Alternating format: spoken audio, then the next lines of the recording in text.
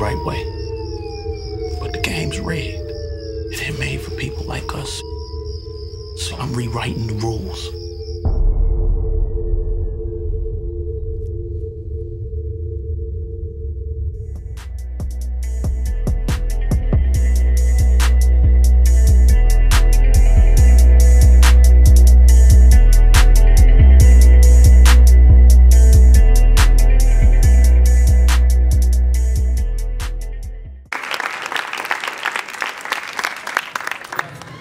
All right, so this is what we're gonna do. We got Q&A, and I got a couple questions, and then we'll come to some of the our audience. All right.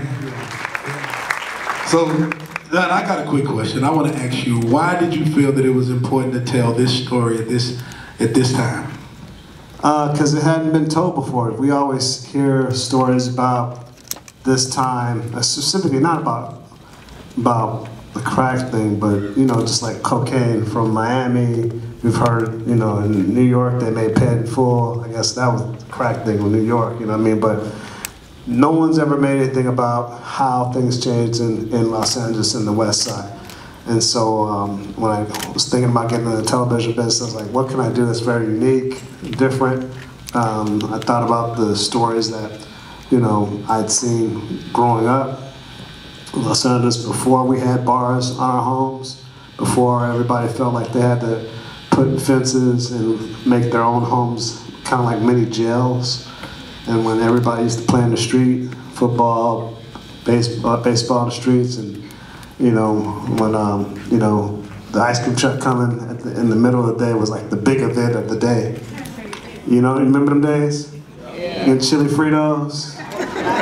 Remember the Pop Rocks? How many people took Pop Rocks and put it in soda and had it explode in their face? You know what I mean? So it's just like, I was just thinking like, you know, it's something that would be the, part of my formative years, childhood memories, but edgy.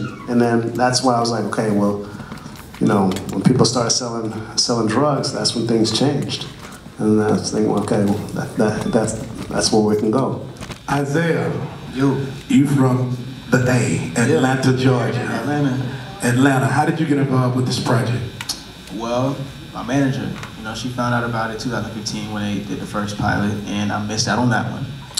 And so when it came back around for this, you know, for the second run, found out about it. She told me, she's like, "Hey, you want to audition?" I was like, "Yeah, but I mean, I kind of didn't want to audition, you know, because in Atlanta, you know, in the acting world, it's kind of hard for me and my sister because we're mixed with 1,000 different things. They're like, oh, you're not urban enough. So I was like, they're not going to cast me. I don't want to audition. She's like, no, you're going to audition. I'm like, no, I'm not going to audition. She's like, no, she forced me. So I ended up auditioning. You know, glad she told me to do that.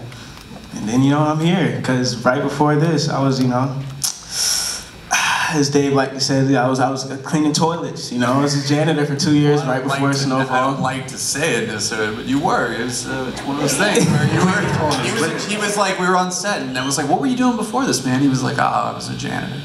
And I was like, you saying three weeks ago you were a janitor? And he's like, yeah, man, I was clean. I was like, wow. Yeah, it's so amazing. It was power of Hollywood, man. It was just crazy. It was crazy. But yeah, that's. Think of my good friend, Miss Poison Ivy.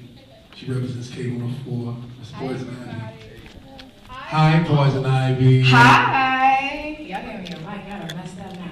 No, it's definitely a pleasure to be here. But from the DJ perspective and from the music world, how important was the musical element to the scoring of the show?